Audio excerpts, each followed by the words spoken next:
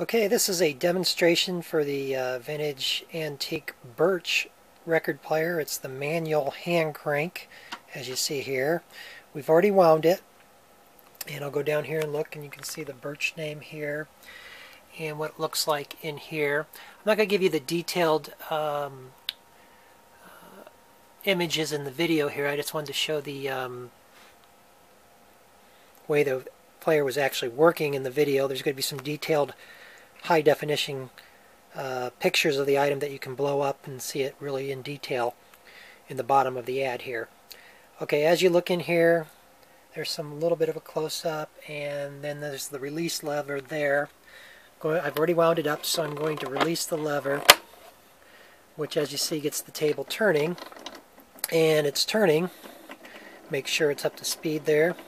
I move the arm in.